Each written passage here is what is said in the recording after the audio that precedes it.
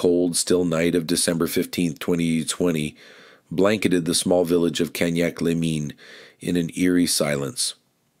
Nestled in the rolling hills of southern France, this quiet community rarely saw any disturbances, but that night, as the clock crept towards midnight, a single house stood out in the darkness, its interior lights flickering like a beacon of distress. Inside, Cédric Jubillar paced the living room, his mind racing with a growing sense of unease. His wife, Delphine, had told him she was stepping out to walk the dogs, a routine so mundane that it hardly warranted a second thought. But now, hours later, the dogs had returned alone, their leashes dragging through the mud, and Delphine was nowhere to be found. The minutes stretched into an agonizing eternity, and with each passing second, Cédric's anxiety deepened. He grabbed his phone, his fingers trembling as he dialed her number again. No answer. Just the cold, indifferent tone of her voicemail. The stillness of the house seemed oppressive, almost mocking.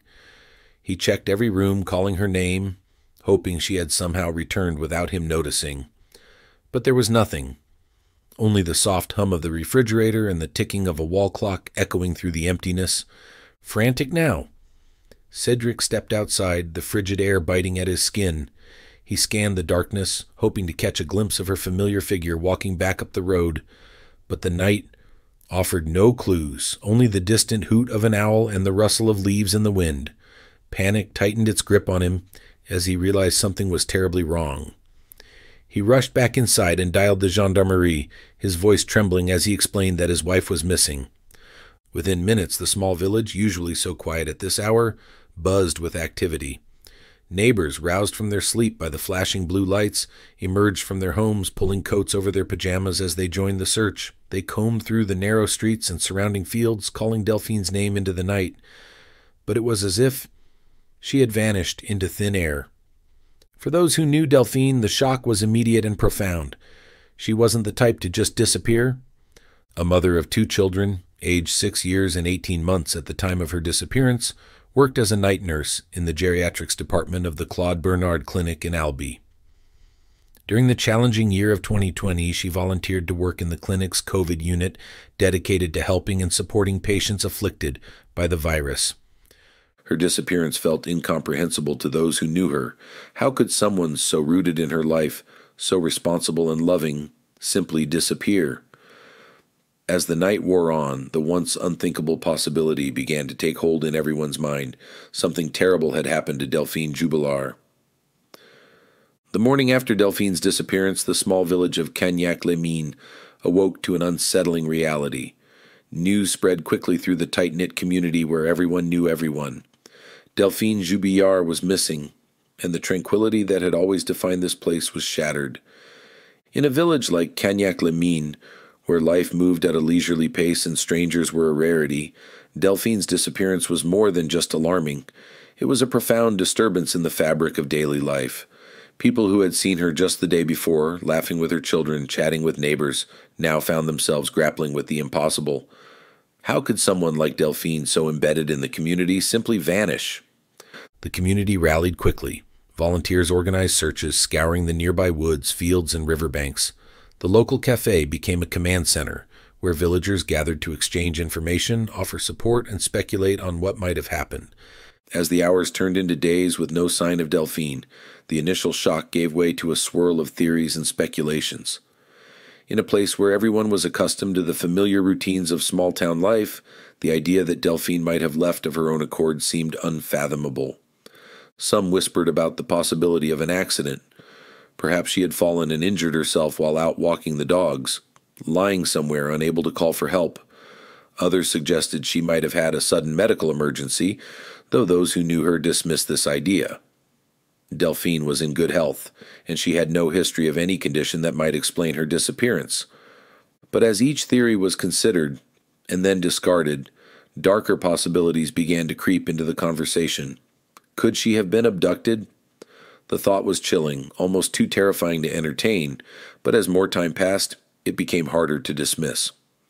The idea of foul play was almost beyond belief, yet with every passing hour, it became increasingly difficult to avoid. The local media quickly picked up on the story, and within days, Delphine's face was splashed across regional newspapers and news broadcasts.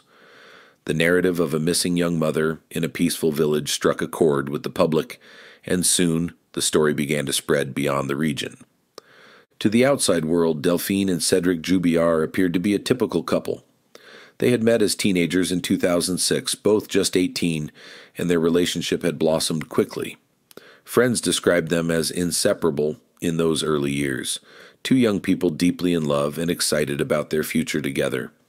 In 2011, they married in a small, intimate ceremony, a day filled with hope and promise. They soon welcomed two children into their lives, a son and a daughter, cementing their bond as a family. But as the years passed, the initial spark that had brought them together began to fade.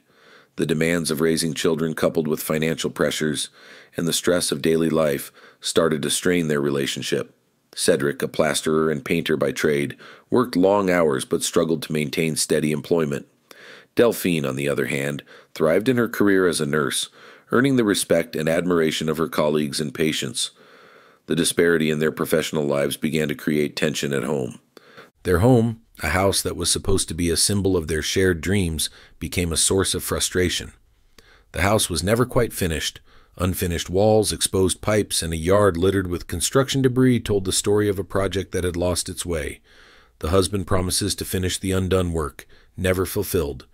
The area that was supposed to become a beautiful swimming pool slowly morphed into a cluttered heap of rusting metal scraps and forgotten toys, a grim reminder of broken promises and unfulfilled dreams.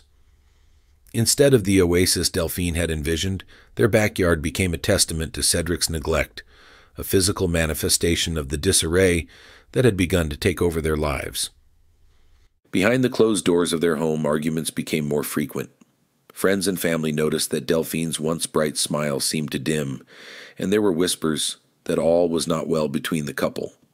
Cedric, by many accounts, had become increasingly withdrawn, spending more time with his hobbies, which included a growing dependence on cannabis, and less time engaging with his family. Delphine, ever the optimist, tried to keep things together, but the cracks in their relationship were becoming too large to ignore. During one of her outings in 2018, Delphine confided in her cousin that she was no longer happy in her marriage and was planning to ask for a divorce. At 33 years old, Delphine had informed her husband, Cedric Jubillar, at the end of October 2020, of her intention to divorce. She had already scheduled a meeting with a lawyer and started the initial steps toward separation, a decision that Cedric did not take well, suspecting her of having an affair. In his quest for proof, he attempted to track her movements through geolocation, closely monitor her activities, and scrutinize her banking records. As investigators dug deeper into the circumstances surrounding Delphine's disappearance, they uncovered a secret that would change the course of the investigation, a secret that added a dark layer of complexity to the case. Delphine, the devoted wife and mother, had been having an affair. The revelation came as a shock to those who knew her, but as the details emerged, a picture of a woman trapped in an unhappy marriage began to form. Delphine had met her lover online, a man who lived in Montauban, a town about an hour's drive from Cagnac-les-Mines. Their relationship had started innocently enough, a way for Delphine to escape the monotony and dissatisfaction she felt at home. But what began as harmless flirtation quickly escalated into something more serious. That was in July 2020, about 2 months before Delphine filed the divorce papers. For Cedric, this revelation was devastating. Though he had suspected that something was amiss in their marriage, the confirmation of Delphine's affair struck him like a blow. Investigators began to piece together a narrative of a man who was losing control, of his life, of his marriage, of everything that had once given him purpose. The affair provided a clear motive, one that could explain the unthinkable. The sense of foreboding was palpable. The villagers, who had once rallied around Cedric, began to look at him with suspicion. What had really happened behind closed doors on the night of December 15th? The truth, it seemed, was hiding in the shadows, waiting to be uncovered. As the days turned into weeks, the gendarmerie intensified their search for clues, focusing on the Jubillar home. A team of forensic experts was brought in, their mission clear: find any trace, no matter how small, that could explain what had happened to Delphine. The house, with its half-finished walls and cluttered rooms, became the center of a meticulous investigation. The forensic team combed through every inch of the property. They dusted for fingerprints, searched for signs of a struggle, and used luminol to detect any traces of blood that might have been cleaned up. The yard, with its piles of debris and unfinished landscaping, was excavated in the hopes of uncovering something buried. Yet, despite their thorough efforts, the results were frustratingly inconclusive. No blood, no significant fibers, no clear signs of violence, nothing that definitively pointed to foul play. The house seemed to be holding on to its secrets, keeping the truth just out of reach. The police were reconstructing Delphine's schedule and interviewed several people: her eldest son, her neighbors, and her friends. Louis, the couple's eldest son, who was just 6 years old at the time, recalled sitting beside his mother, watching their favorite French TV show, a familiar routine that lulled him into a false sense of normalcy.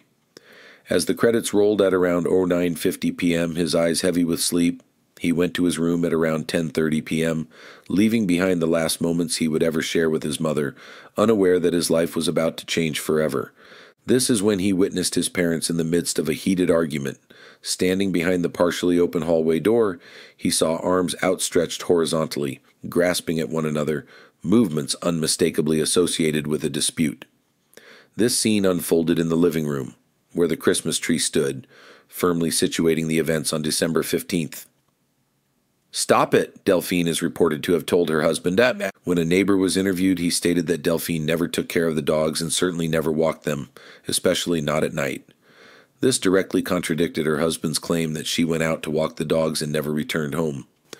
Around 11 p.m., two neighbors heard screams of terror and fear, and then nothing but silence. Witnesses confirmed that the couple's vehicle had changed direction during the night of Delphine Jubillar's disappearance, meaning that someone used the car that night. At 4 in the morning of December 2020, Cedric was frantically typing messages into a group chat of her friends. The stillness of the early hours was pierced by his urgent words, asking if anyone had seen Delphine. Each friend replied in turn, their answers the same: no, they hadn't seen her.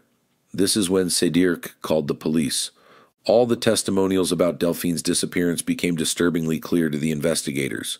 So whatever happened to Delphine must have occurred within a narrow, critical window, from the moment the television show ended at 10:50 p.m. until Cedric's first message at 4 a.m., there were just over 5 hours unaccounted for. These hours, shrouded in mystery and darkness, held the key to understanding Delphine's fate. Somewhere in that sliver of time, her life had unraveled, and she vanished without a trace. What immediately drew suspicion to Cedric was the unnerving speed with which he contacted the police. In less than 10 minutes after messaging Delphine's friends, he was on the phone with the authorities, his voice shaking with urgency. It was as if he had been expecting something to go wrong, his actions premeditated and precise. To the investigators, his haste suggested not a frantic husband, but a man who knew too much too soon. His behavior was not of someone discovering his wife was missing. It was of someone who was preparing for the inevitable, casting a dark shadow over his every move. Initially viewed as a grieving husband, his behavior began to raise eyebrows both within the investigation and among the public. As media coverage intensified, so did the scrutiny of Cedric's actions in the days following Delphine's disappearance. The investigators adopted a strategy of close surveillance, hoping that Cedric might slip up or reveal something incriminating. They tapped his phone, monitored his movements, and conducted further interviews with anyone who might shed light on his state of mind. They also continued to search the house and surrounding areas, this time with dogs. During one of the Jubillar house searches, a pair of glasses belonging to Delphine Jubillar was found broken. The shattered frame lay on the kitchen table, and a detached arm was discovered under the living room sofa. The glasses were seized by investigators during a search. According to analyses conducted by experts, the breakages were consistent with a violent incident. This finding supports the theory of a fierce argument. There were reports that he had appeared oddly calm, even detached, as the search for his wife continued. Some noted that he had been less involved in the search efforts than one might expect from a desperate husband. Instead of leading the charge to find Delphine, he seemed to recede into the background, allowing others to take up the cause. Shortly after Delphine's disappearance, Cedric wasted no time diving into the world of dating apps, striking up conversations with multiple women as if nothing had happened. In one exchange, he boldly claimed that he loved his single life and vowed that he would never let a woman control him again. The most shocking, however, was the choice of his profile picture, a smiling shot of him with his new girlfriend, flaunting his new relationship for all to see. But his immature provocations didn't stop there. Cedric sent taunting messages to Delphine's friends, mocking them as they desperately searched for her, ridiculing their t-shirts and how they looked on camera, showing a chilling lack of empathy for the woman he once called his wife. He had confided in his new girlfriend and a former inmate, claiming he had hidden his wife's body in the burned-down farm. A farm located less than 3 kilometers from the Jubillar residence, which was thoroughly searched. However, his lawyers and then-girlfriend dismissed this statement as yet another of Cedric's provocative remarks, delivered with a tone of irony. Regarding the technical analysis of Cedric Jubillar's phone, they revealed contradictions with his own statements and usual habits. The activity of his mobile phone stopped at 11:08 p.m. on December 15, 2020. However, according to experts, the phone still had 40% battery remaining. Furthermore, the Game of Thrones app, an online game Cedric was addicted to, was interrupted at 10:04 p.m. that night, despite Cedric's claim that the game stops only when his phone dies because the battery is empty. Additionally, during his police custody in June 2021, Cedric stated that he had put his phone in airplane mode, while technicians determined that it was simply turned off. Whether this was a deliberate shutdown or a result of his device malfunctioning due to poor charging capacity remains unclear. These conclusions were based on network monitoring, which tracked network activities between a phone and a nearby cell tower that reacts to its presence. All suspicion points to Cedric Jubillar, as he was the only one in the vicinity, so close to the house. He denied having his wife's phone in his possession, which was permanently turned off at 7:48 a.m. on December 16, 2020. At 6:52 a.m., during the last interaction with this phone, Cedric Jubillar was in the presence of the police, his lawyers stated. With suspicion mounting, the police began to hone in on Cedric as their prime suspect. Although they lacked direct evidence tying him to a crime, they believed that his behavior, the gathered testimonials, combined with the revelations about Delphine's affair, pointed to a possible motive. They theorized that Cedric, already struggling with feelings of inadequacy and failure, might have been pushed over the edge upon learning that Delphine intended to leave him for another man. In addition to this, Delphine was the sole breadwinner, providing the only income for the household. Once she initiated the divorce proceedings, she took the decisive step of closing their joint bank account. For Cedric, the divorce represented a significant loss. He stood to lose everything. Despite the lack of concrete evidence, the police believed that time was on their side. They were convinced that Cedric was hiding something, and they were determined to uncover it. The investigation, once broad and open-ended, had now narrowed its focus almost exclusively on him. The question was no longer just about finding Delphine. It was about proving what many had begun to suspect, that Cedric Jubillar knew more than he was letting on. The tipping point came when investigators, after months of surveillance and wiretaps, uncovered what they believed to be a damning piece of evidence. During a late-night phone conversation with a friend, Cedric made a cryptic comment. "They'll never find her." To the investigators, this was as close to a confession as they were going to get. Combined with the deteriorating state of the marriage, Cedric's jealousy over Delphine's affair, and the increasingly erratic behavior he exhibited after her disappearance, they believed they had enough to move forward. On June 18, 2021, 6 months after Delphine was last seen, police descended on the Jubillar home in the early hours of the morning. Cedric was arrested and taken into custody, the flashing lights of the police vehicles reflecting off the still unfinished walls of the house where the couple's dreams had so tragically unraveled. The news of Cedric's arrest sent shockwaves through Cagnac-les-Mines and beyond. The village, already deeply unsettled by Delphine's disappearance, now found itself at the center of a growing media circus. Reporters swarmed the streets, cameras capturing every angle of the house that had once been the backdrop to a seemingly normal family life. Public opinion, which had been divided, began to solidify against Cedric. The media's portrayal of him shifted from a grieving husband to a likely killer. Headlines screamed of a jealous man driven to the brink by his wife's betrayal, of a cold and calculated crime hidden beneath the veneer of normalcy. Social media lit up with speculation. with many condemning Cedric before he had even faced trial. Friends and acquaintances of Delphine, who had initially supported Cedric, began to distance themselves. The narrative had shifted, and with it, the support that Cedric once had from the community eroded rapidly. The air was thick with a sense of betrayal, not just by Cedric, but by the very idea that someone they knew could be capable of such a crime. Cedric was formally charged with voluntary homicide, a charge that, in the French legal system, carries severe penalties. The prosecution's case rested on the circumstantial evidence they had gathered: the deteriorating marriage, the affair, the mysterious disappearance, and Cedric's own incriminating statements. During his interrogation, Cedric maintained his innocence.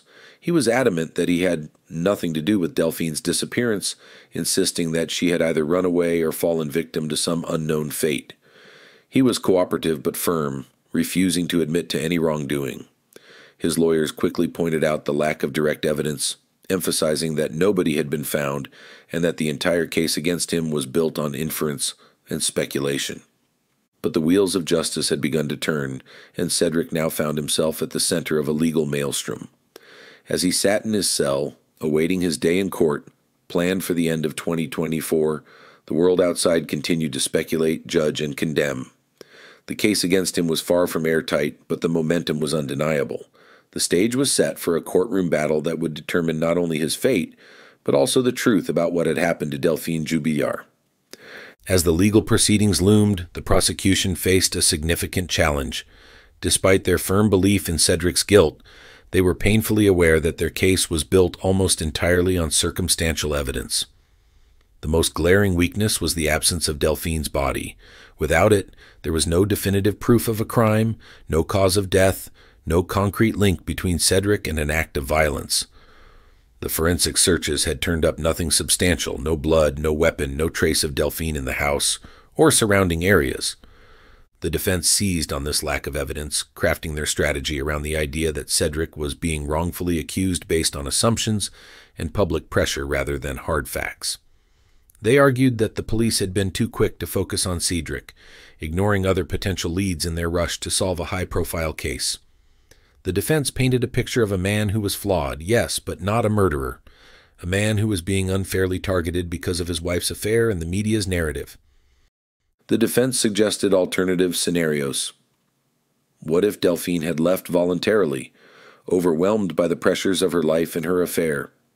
What if she had met with an accident while out walking, her body hidden by the rugged terrain? They urged the jury to consider the possibility that the real story was more complex than the prosecution's straightforward narrative of a jealous husband turned killer. The stakes are incredibly high. For Cedric, it is a matter of life and death.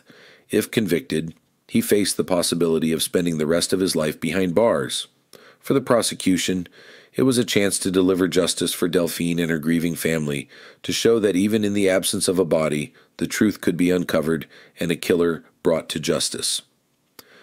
As the trial date approached, the tension in Cagnac-les-Mines, and indeed across France, reached a fever pitch. The trial would not only decide Cedric's fate, but would also determine whether the mystery of Delphine's disappearance would finally be resolved, or if it would remain an open wound, a question mark hanging over the village and the nation.